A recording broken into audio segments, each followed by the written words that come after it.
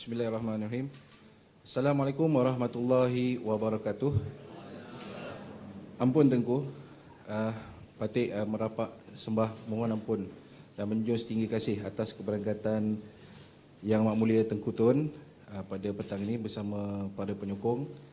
Sebenarnya untuk makluman Tunku, penyokong fans kita JDT yang memang sangat berhajat untuk bertemu dengan Tunku sendiri pada sesi bersama Tunku Mahkota minggu lepas. Jadi diorang kata kita arrangekan satu. Jadi Alhamdulillah tuan-tuan pada hari ini kita rasa cukup bertuah dapat bersama dengan Tunku Tun pada petang ini. Jadi mungkin ada press ataupun fans yang ingin bertanyakan sesuatu, boleh berbuat demikian. Tapi sebelum tu Tunku Tun untuk makluman ada sesuatu yang mungkin nak disampaikan. Jadi patut tanpa melengahkan masa, memohon Tunku untuk memulakan majlis. Terima kasih Tunku. Selamat petang semua. Saya cakap bahasa English kalau boleh. So I have witnessed firsthand how much hard work my brother, His Royal Highness Tunku Mahkota Johor, has put into the JDT club over the past few years. I can see that it's not just about one team. There are so many aspects to the club. From the academy all the way through the JDT first team, this is a big project and a big club. Everyone can see the progress over the past few years, not only with the success of 6 trophies, but also the international partnership and infrastructure development. From the refurbishment of the Lakin Stadium, the Datuk Sulaiman Johor Stadium, the training facility at Pasir Gudang, just to name a few. It's an honor to be provided this opportunity, and I promise to do my best to assist my brother and everyone involved in the club in any way that I can, so that we all can continue to make this club better and more bigger. Thank you.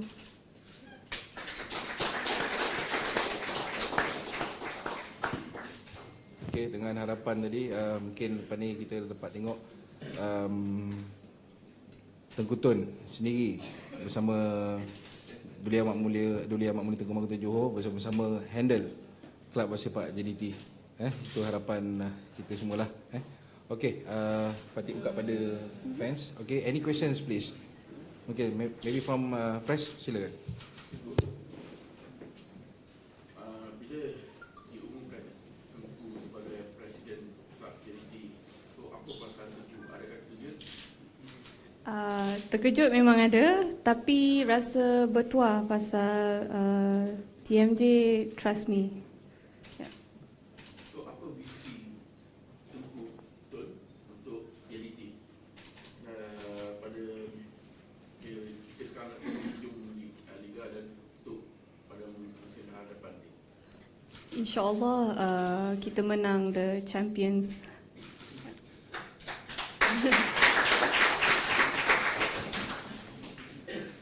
Sebagai Sri Kandi dalam bola sepak, so Tunku lihat ni bola sepak ni bagaimana dapat menyatu padukan bangsa Johor? Definitely, yeah. Memang nampak the bangsa Johor semua united. Umur berapa pun, agama apa pun, semua memang united. Itu yang buat kita semua bangga. So Tunku sebenarnya bulan ada D-Day for the decided JDT will win early the championship. InsyaAllah. InsyaAllah. So harapan Tunku pada sebenarnya bulan ni. InsyaAllah memang menang lah, insyaAllah. Saya doa banyak-banyak.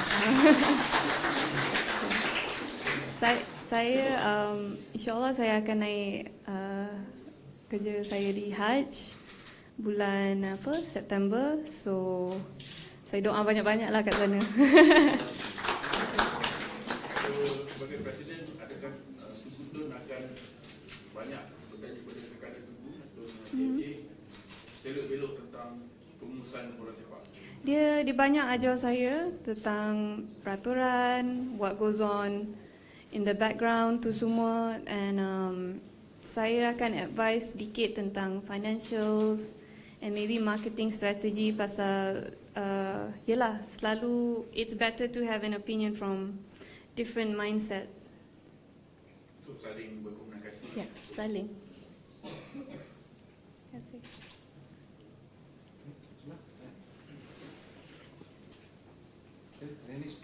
Okay, Kak.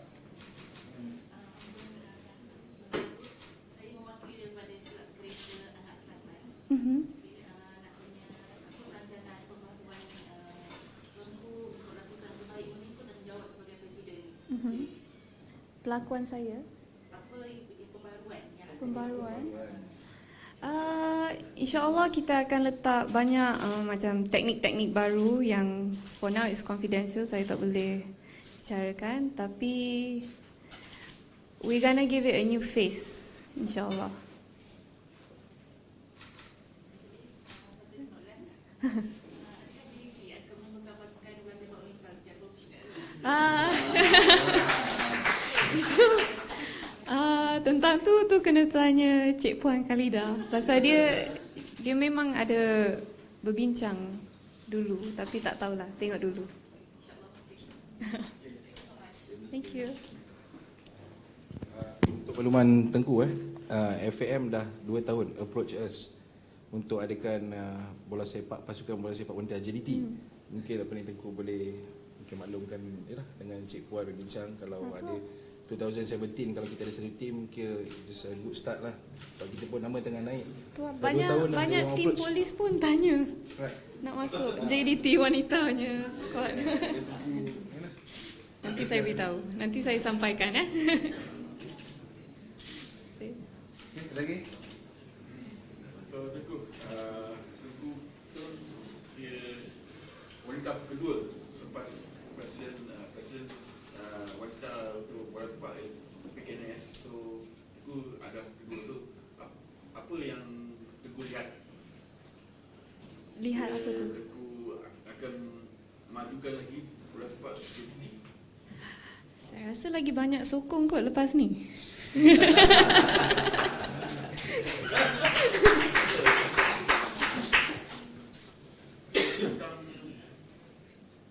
Tunku akan baktikan diri tentang akademik. InsyaAllah, ya. Saya akan fokus dengan kanak-kanak lebih. Yang adult semua saya kasih abang saya handle. Buat utama lah akademik. InsyaAllah.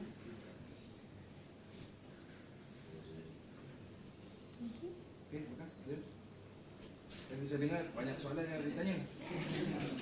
Sila jangan malu. Harimau tak ada question.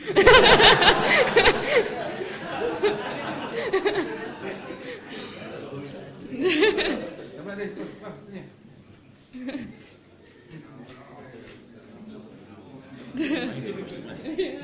Bos Usri. Iwin Wakil semua. Apa tanya je apa boleh. Sila. Sultan Tunku, mohon ampun ya. Sedia maklum, adakah Tunku pernah ke Stadium Lakiran? Jadi apa perasaan Tunku terhadap sokongan yang diberikan oleh bangsa Johor terhadap pasukan? Adakah ia cukup kuat ataupun masih lemah ataupun perlukan something new? Pada saya memang cukup kuat. Kalau tengok negeri-negeri lain, saya rasa Johor paling bagus. Okey, jadi Tunku, saya mewakili Boy of Trade. Jika Tunku ada apa-apa lagu yang nak diubah untuk menjadi sorakan, Tunku boleh approach pada Win Yasuo. kita akan cuba habis baik. Thank you. Nanti saya kasih dia list. Terima kasih Tunku.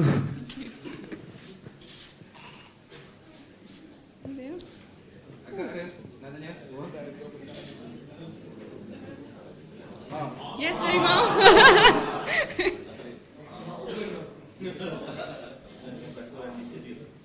Apa dia? Peraturan di stadium. Saya berasal di pengalaman pertama. Bila saya datang kat Stadium Lakin, ya, Mawar tak please untuk masuk. Dia kata ni topeng. Dia takut awak garang sangat kot. Sebenarnya saya banyak di Stadium Kelab, Bukit Jalil. Semalam dia jumpa, dia betul-betul masuk. Okay, nanti saya beritahu Alistair. So minta izin. Okay, sekarang saya dah nampak muka awak, saya dah cam, nanti saya beritahu Patut pakai badge. Name tag kan?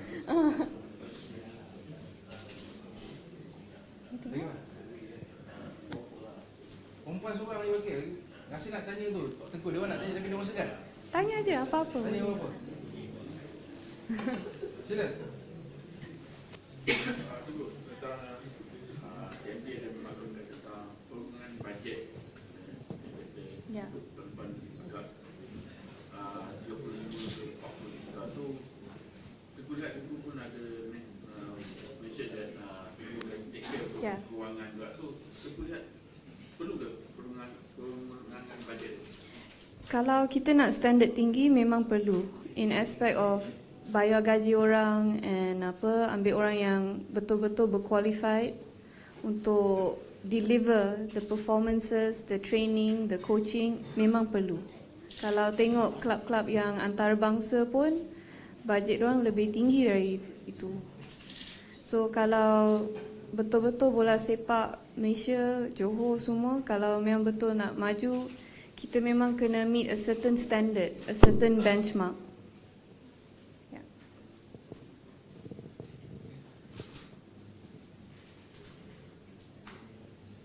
Lagi.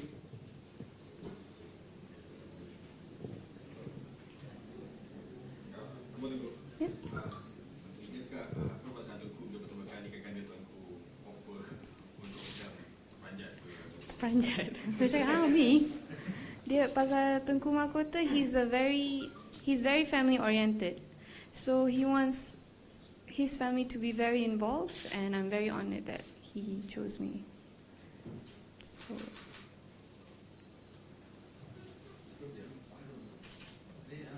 Sejauh mana Tunku lihat penglibatan Tunku dalam bidang bola sepak ni dapat mempengaruhi lagi sukan ni? Apa? Ulang balik. In simple words. Sorry, bahasa Melayu saya. How do you see your involvement Aha. in Malaysian football can contribute to Malaysian football side? I think I can attract more youth to be more open towards a healthier lifestyle like sports and everything because I realize that now we are very into social media, we're very into our phones, our laptops, our iPads. So maybe with my involvement with this football, I could encourage more younger people to be involved in any kinds of sports, football, cricket, rugby and all that. So insyaAllah my contract lama jugalah.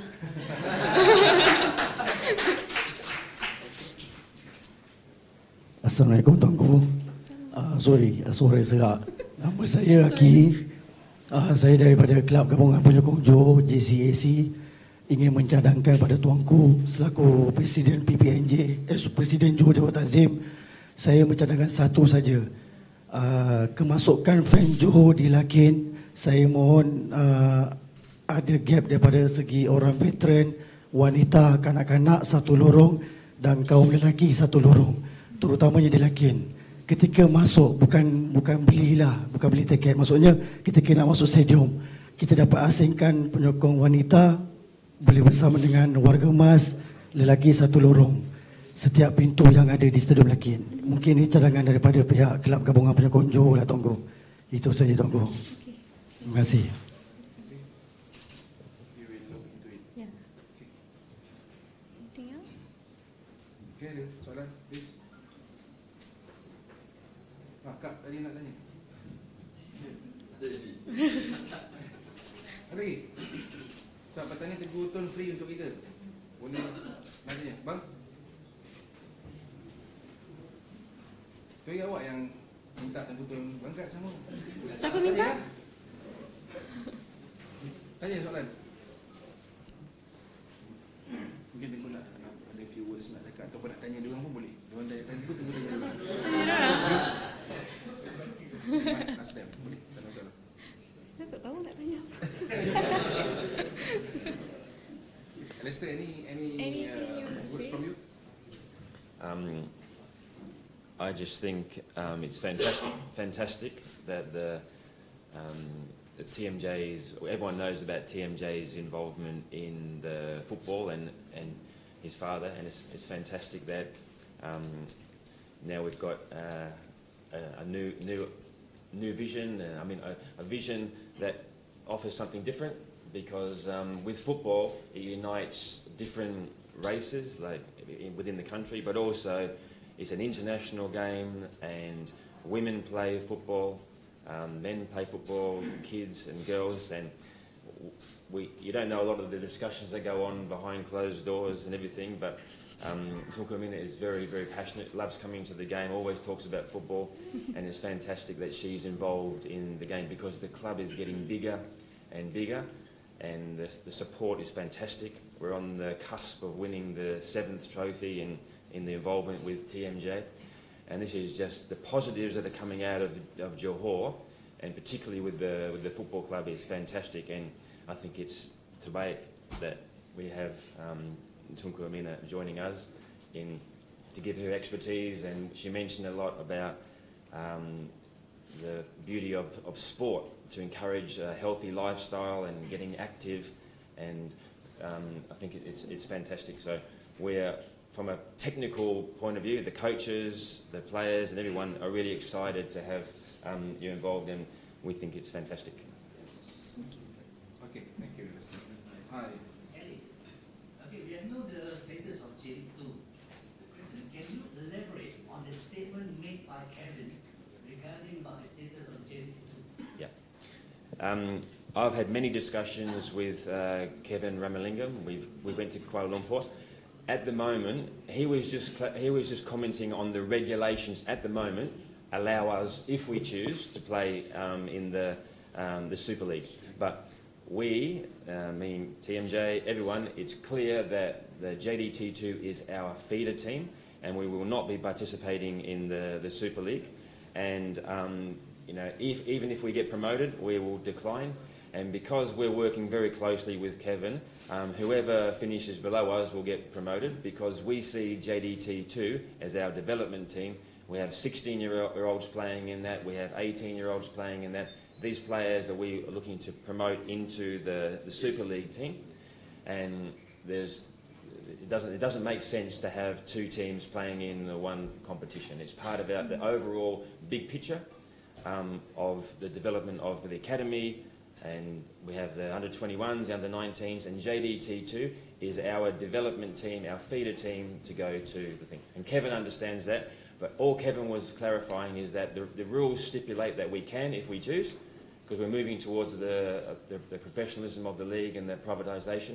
But everyone is aware that we have no intentions of having two teams in the Super League. Simple word, Kevin trying to mislead our fans. No, because I've got actually everything that he said. Sometimes when there's so many good things happening with things, everyone wants to try and create stories out of JDT, because everyone wants to know about JDT. And sometimes the press choose to leave out certain things, but categorically Kevin stated that we have had many discussions with JDT. TMJ and myself have said to him that we are not going to be promoted, but no, Kevin is doing a lot of good stuff. So there's no malice or anything that he's trying to do. No, it's more how it's reported. Okay, ada lagi tak? Ada soalan? Last question.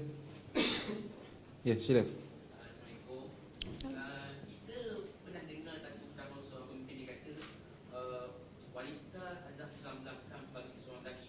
So, apakah nasihat bagi pemimpin kelab ini? You can't win all the time, so win or lose, you need to be loyal and support your man and your team and your friends as well. So kadang-kadang saya notice bila menang semua happy, bila kalah suddenly kosong, hilang, banyak orang hilang. Tak boleh gitu. The loyalty must be there. Okay. So sekarang kita punya isu yang Tengku maklumkan, sekiranya kalau kita straight game menang, stadium penuh. Nanti slow-slow, kalau kalah 1 game 2 game dah senyap sunyi stadium. Itu maksud Tengku. Dan apa yang kita hadapi sekarang adalah perkara tersebut. Jadi lepas ni mungkin saya nak jumpa tuan-tuan sebentar. Saya adakan sesi temu buat saya dengan tuan-tuan. Lepas ni. Okey, ada soalan lagi? Last. Please. Ada lagi? Oh, ada 2 bagus. Dah hujung pula baru. Okey.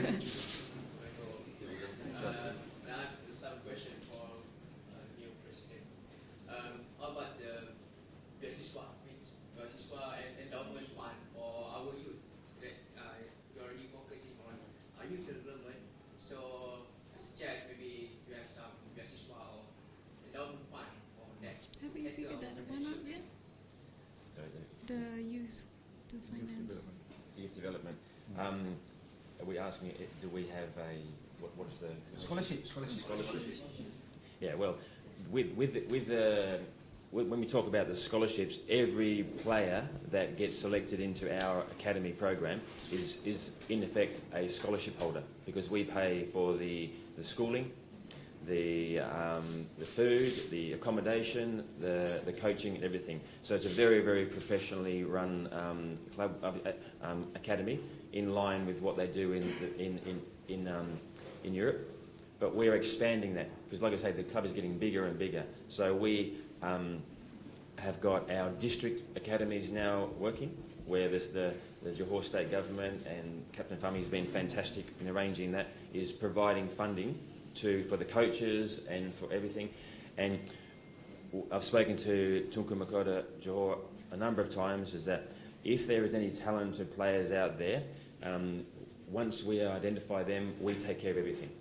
So there is funds available, there's scholarships available for that, and we've got had our first scouting network meeting was here last week with Professor Nasser Yusuf. He held it. And we had 20 scouts from all the districts from Johor, and they are very excited about the talent they're seeing, and they were asking the same question. If we identify them, how do we get them here? Who provides this, etc.? And so we have contingencies, we have funds, and TMJ is already, he thinks ahead. He's always a step ahead. He has everything in place for as soon as we get an identified player, we then look after them from cradle all the way to the top. We would even acknowledge how the dietary works as well. Yes. Nutrition is very important when it comes to sport. Yeah, we're just talking about it's not only just the football, it's the off the park. It's a lifestyle. The lifestyle, the education, the nutrition, everything is taken care of. And we've just put it, because the club is expanding so much, we've just hired a new warden, because we have the children, the players, they stay at Edu City, and we have to make sure that we have them look after them properly. We have 4 wardens there already. Now we put a head warden on top of that, because we're expanding even more. We're going to take more players in, and we had a meeting yesterday with him to put in the policies and procedures. And that's why the whole thing about the club, because it is getting bigger and bigger, TMJ, as we know, is very hands-on. He's the visionary. He just needs people to come along and administer and manage and everything, and that's why it's great that part of the family is coming along now to help us and to share the workload and give that the vision and direction and add other things, which is fantastic. Okay. How the scouting has been done actually? How's it? The scouting for the The question is, how is the scouting being done? This is not only a big club and a big project, but it's a big state. It's a challenging. Is it just between the state or within the whole Malaysia? Whole Malaysia, yes. So what we have is MSSN and MSSJ tournaments, and we just went to the MSSM tournament in Selangor, where our scouts, our German, the Borussia Dortmund coaches were there, working closely with the education department, because it's crucial that we cannot do this alone. That's why you'll hear Tunku Mahkota Johor saying we need everyone to this. We're all in this together. The fans, the sponsors, everyone. And so we, with Captain Fahmy, myself, and Sukumaran, our development officer, we have had many meetings with the education department of Johor And so it's crucial because where do all of our young players, all of them, they all go to school. So we're trying to create partnerships so if we go together with them, so we can send our coaches to coach the teachers, and so we have a motto here is that better coaches is better football and everything. So not only are we talking about making the players better people, but the coaches is crucial for us. So when you say about where do we do our scouting, it's all over.